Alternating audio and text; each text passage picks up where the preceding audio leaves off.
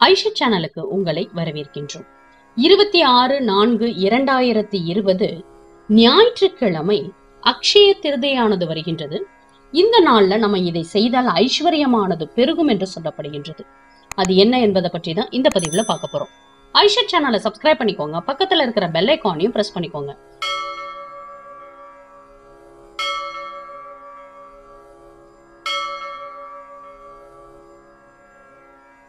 ஐஷட் channel அன்பர்களுக்கு அன்பான வணக்கங்கள். 26/4/2020 ஞாயிற்றுக்கிழமை அக்ஷய திருதியை நாளாகும். அக்ஷய என்றால் அழியாது என்று பொருள். சித்திரை மாதம் அமாவாசையை அடுத்து வரக்கூடிய வளர்பிறை திருதியை நாளைதான் அக்ஷய திருதியாக நம்ம கொண்டாடுகின்றோம்.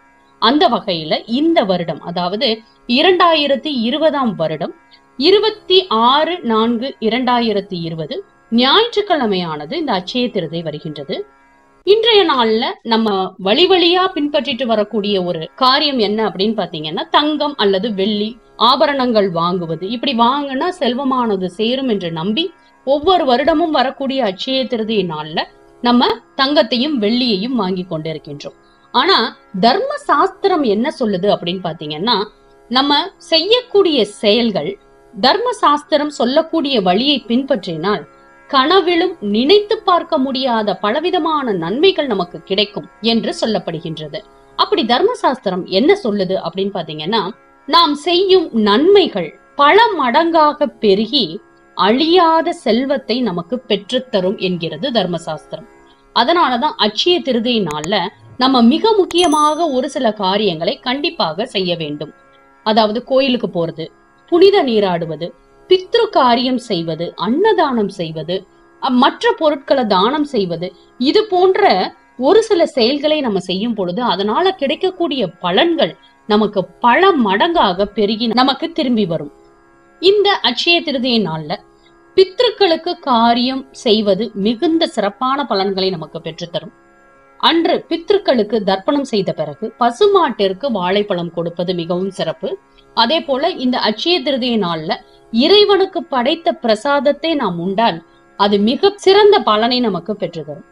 இது போன்று கிராமத்துல இருந்த வியாபாரி ஒருவன் அக்ஷய திருதி அன்று கங்கையில நீராடி பித்ருக்களுக்கு தர்ப்பணம் செய்து ஏழைகளுக்கு தானியங்களை தானமாக கொடுப்பதை வழக்கமா வைத்திருந்தார்.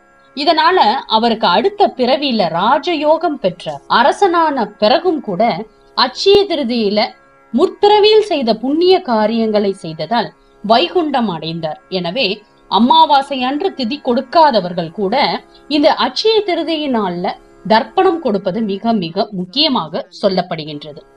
அதனால இந்த நாட்கள்ல நம்ம தங்கம் மற்றும் வெள்ளிகளை வாங்குவதை விட தானம் செய்வது, தர்ப்பணம் கொடுப்பது, இறை வழிபாடு செய்வது, இது போன்ற காரியங்களை நம்ம செய்து வரும் பொழுது கண்டிப்பாக நமக்கு ஐஸ்வர்யமானது பெருகும், செல்வ நிலையானது பெருகும், செல்வம் கொட்டும், செல்வம் கொளிக்கும் என்று சொல்லப்படுகின்றது.